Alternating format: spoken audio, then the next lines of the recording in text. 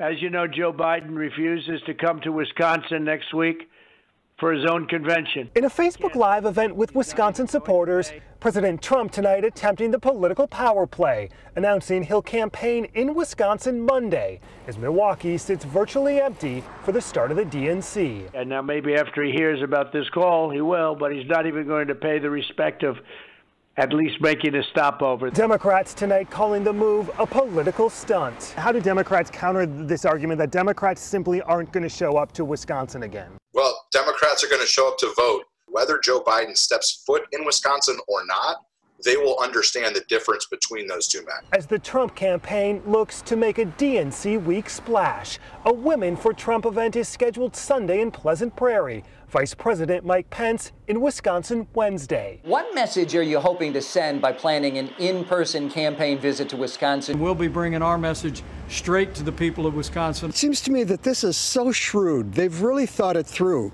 They've really pressing home the point to say, I'm not afraid to come to Wisconsin, and I am coming to Wisconsin. And I'm going to be here on the same day that you're so disappointed that nobody is coming to the Milwaukee convention. I mean, this is brilliant politics. Well, Matt, do we know any specifics about the president's visit on Monday? No, the campaign has not released any specifics yet. Several reports, though, tonight indicate the event will likely be in Oshkosh. I'm Matt Smith reporting live.